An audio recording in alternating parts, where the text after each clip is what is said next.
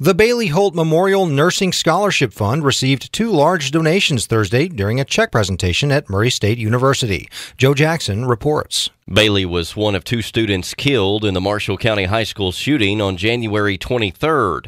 Bailey's family donated $3,300 raised at Bailey's 16th birthday celebration on May 15th. Paducah Bank donated another $2,500.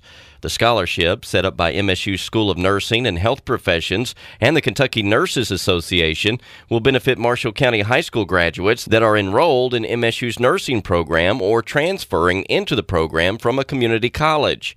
Bailey's mom, Secret Holt, says it makes her happy to know that her daughter's memory will live on. And I know Bailey would be so honored. It was her dream to be a labor and delivery nurse, and just to carry on her legacy through so many students means so much. Kentucky Nurses Association local chapter president Nancy Armstrong said the scholarship fund currently has about $8,500 in it. She said the scholarship will be endowed if it grows to $25,000 over the next 5 years. You can donate at murraystate.edu/giving. Make sure to notate Bailey's first and last name in the comments. I'm Joe Jackson. Imagine winning a car just for being a good student. Joe Jackson reports. For the second year in a row, C Motors gave away a car to a high school student. Students at Mayfield and Graves County are eligible to win the car, but they have to meet certain criteria. They must have perfect attendance throughout the school year, be on time, and have no disciplinary issues. A drawing was held last week to narrow the field to 5 Mayfield students and 5 Graves County students. Thursday, those students assembled at C Motors as their names were put in envelopes, and those envelopes were taped to the car.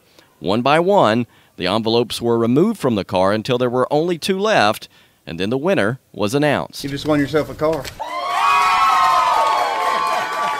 The winner of the 2016 Ford Escape was Cameron Jones, a 16-year-old student at Mayfield High School. I'm actually surprised. I didn't think I was winning because I don't really have that much good luck. Jones had a choice of taking the car or a check for $13,000, and he chose the car. He also received a $50 gift card, as did the other 9 finalists. Larry Josie, owner of C Motors, says he likes getting involved with both school systems, and he thinks the promotion teaches a good lesson. I truly believe that wherever work, school, whatever, if you're there every day, if you're on time, you're not a distraction. The criteria that it takes to get in this, if you meet that in school, and if you meet that after you get out of school in your jobs, you're going to be successful at some level. By the way, Cameron takes his permit test next week. I'm Joe Jackson. The search continues in Graves County for a missing Murray woman. Joe Jackson reports. 25-year-old Samantha Sperry and 30-year-old Wren Hendrickson of Simpsonia were reported missing late last week.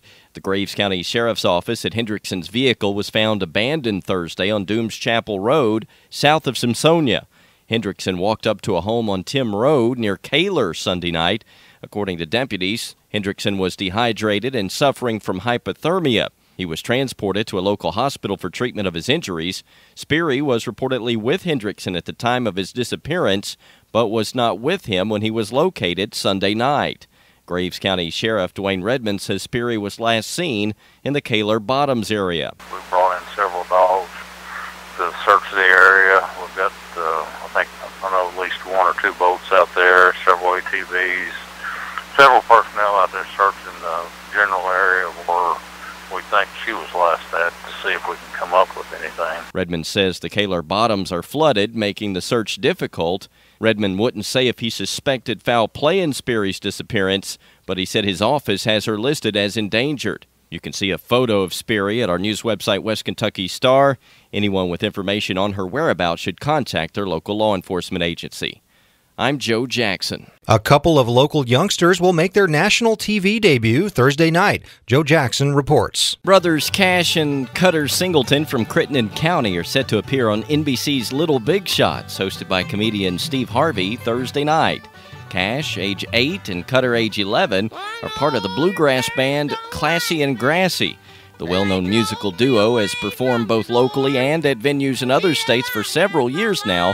They said the show's producers discovered them on YouTube, and the next thing they knew, they were on a flight to Hollywood to start filming. They really called us, did a FaceTime interview, and talked to Cash a little bit, and flew us out the next Monday. The Singleton boys said they had a blast during their 7-day stay, although they lamented having to wear skinny jeans during their performance. And they're hoping the TV exposure will lead to an opportunity to perform at their two favorite venues, Grand Ole Opry or the Ryman Auditorium. You can catch the Singletons' performance at 7 p.m. Thursday on NBC. I'm Joe Jackson.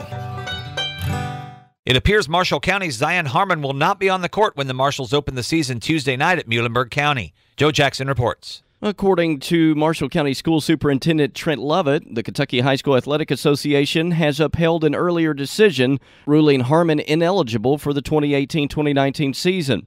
The KHSAA initially ruled Harmon ineligible in August. Harmon's dad, Mike, told the Louisville Courier-Journal that his son was initially ruled ineligible because of the KHSAA's Bylaw 6, which states all varsity athletes must sit out 1 year after transferring.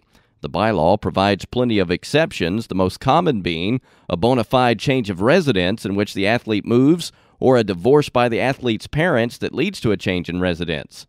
Bylaw 6 also states that the KHSAA may still require an athlete to sit out a year if the change in schools is motivated in whole or part by a desire to participate in athletics at the new school. The Harmons appealed the ruling, but the hearing officer recommended that the decision be upheld. KHSAA Commissioner Julian Tackett this week upheld that decision. Lovett said the next step in the appeals process is getting the case before a judge, but he said that decision can only be made by the Harmon family. Lovett said the Harmon family has the option of getting a lawyer and having the case heard in Marshall Circuit Court. If a judge were to rule in their favor, Harmon would be immediately eligible. However, Lovett says the KHSAA could appeal that ruling. Marshall County is the fourth stop in 4 years for Harmon. He played at Antioch Lighthouse Christian as a 7th grader, Bowling Green as an 8th grader, where he won a state title, and Adair County as a freshman. He enrolled at MCHS earlier this summer. The 5'10 sophomore guard and 5-star recruit currently has offers to play college basketball at several big-time schools. I'm Joe Jackson. A massive explosion on a boat in Calvert City. Joe Jackson is live at the scene and has all the details. Marshall County Sheriff Kevin Byers says multiple agencies are on scene at First Marine Dry Dock boat and barge repair. Responders working there to contain the fire on the vessel and rescue people trapped inside. Several injuries have been reported, and unconfirmed reports from the scene indicate that at least 2 people have died. All of the Calvert City plants are suspending normal operations and sending personnel to assist in the operation. Fireboats have been called in from local fire departments. The Coast Guard has also been called in to the scene for a water search. Landing zones for helicopters are being established at the site, and the first of several requested have already arrived. Preliminary reports are that an exploding boiler on the boat or barge is suspected. Drivers in Calvert City are asked to avoid Industrial Parkway while emergency vehicles need to travel in and out of that area. More information will be shared on this developing story as it becomes available. I'm Joe Jackson.